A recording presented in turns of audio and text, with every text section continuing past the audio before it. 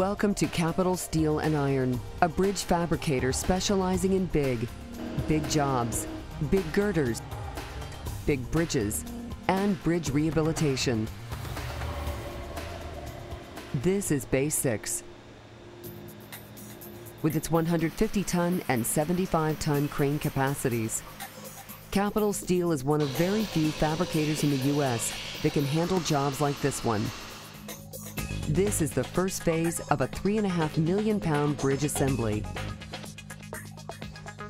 Capital Steel and Iron Company bid and contracted with Muskogee Bridge Company in April of 2007 to contract to build the railroad bridge to complement the new Interstate 40 Crosstown Expressway being built by the Oklahoma Department of Transportation. Muskogee Bridge selected us because of our proximity, our competitive pricing, and our experience and ability in building railroad bridges. We are certified under the AISC Major Bridge category with fracture critical and the paint endorsement. During phase 1 of the project, crews have been fabricating giant steel pieces that will fit into one of 3 bridge spans. They have 86 days to meet the project deadline. Capital's done a great job.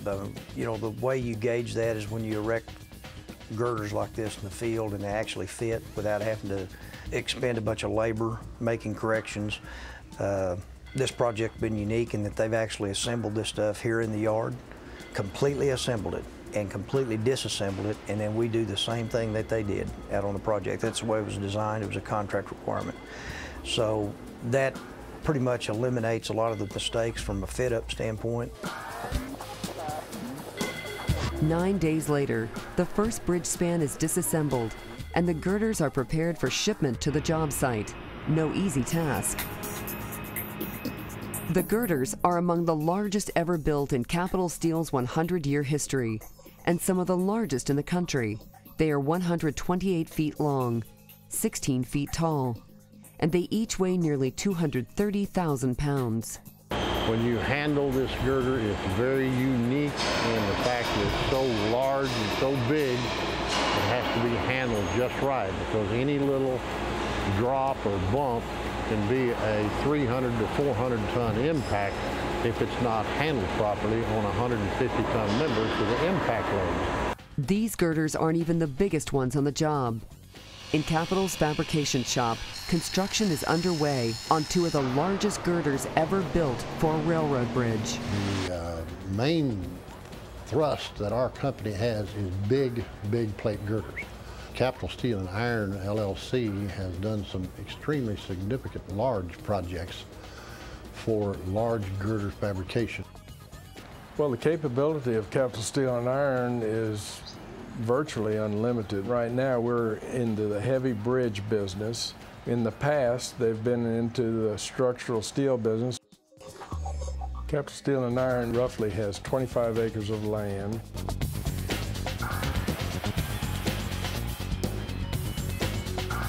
We have about roughly 300,000 square feet under roof. Probably one of the longest single bays in the country, 1,200 feet long. And the unique position we have is the fact that most structural steel fabricators do not have big girder capacity. So we will build the big girders as a subcontract to them, with them supplying drawings, shop drawings, and materials for us to do the fabrication and transportation. Up here at Reno and Agnew, we need to cross over into the southbound lane.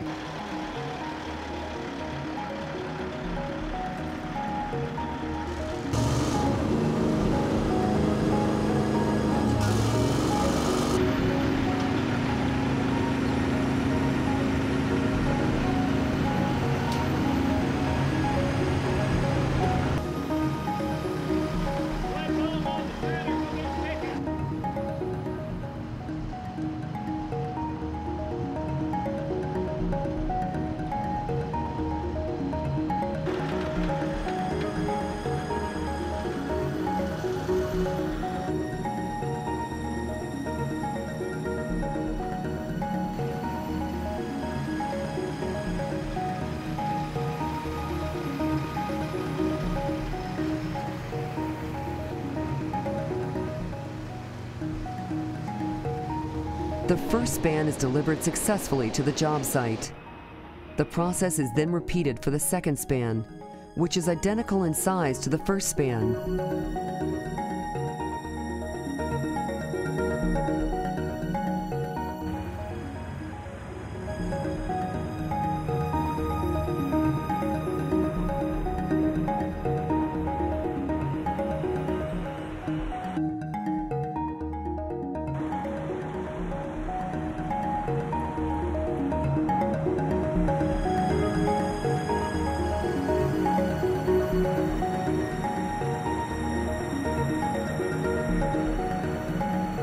So far, the project is on time and within budget, but it is not without its challenges.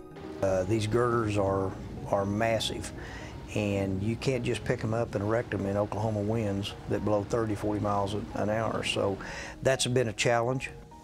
Other than that, it's going very well. It's ahead of schedule. 2 spans down, 1 to go. The largest one, called Span 5. It is 159 feet long. Its girders are 16 feet tall. The span weighs approximately 1,300,000 pounds. Representatives from Muskogee Bridge study how the girder reacts when moved so they can be ready at the job site to handle the large steel giants. You're just going to move these hooks to 25 foot from the ends and just pick it up about 4 foot. Yeah, we just want to see what it's going to do. That's good. We're fixing to pick it up and they're going to move it this way.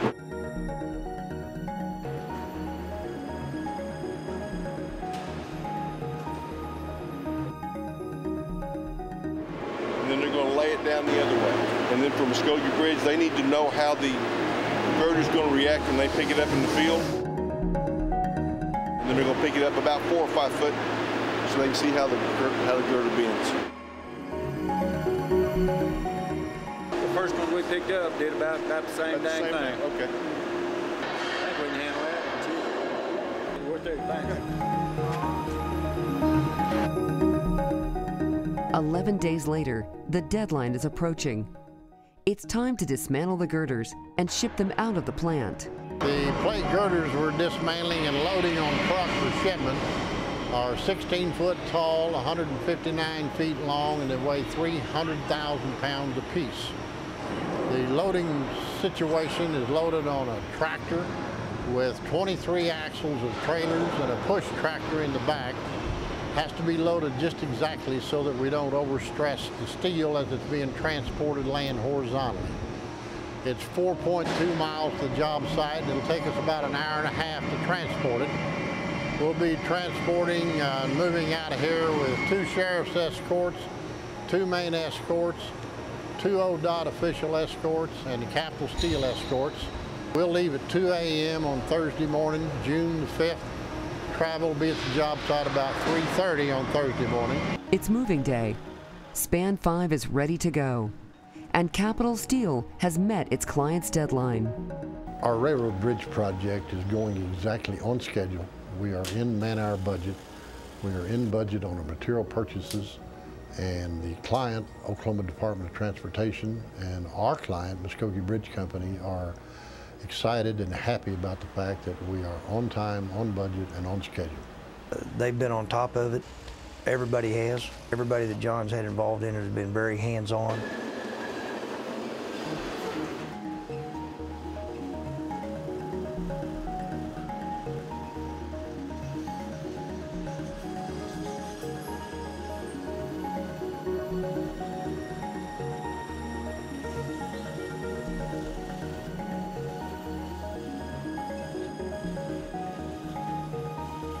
We've had several meetings sitting right here at this table that we've never had on another project. So it's been a real kind of bonding between Muskogee Bridge and Capital Steel on this project, because it was difficult from day one when the first load of steel got here to day 0. I can see this as we build it. I can see it from the plans. I can see it from the mill order process. I can see each plate as it's fabricated, and as it's assembled, and as it's erected. And when it's all finished, I can stand back and look at it and say, we had a part in doing this and building the Oklahoma infrastructure.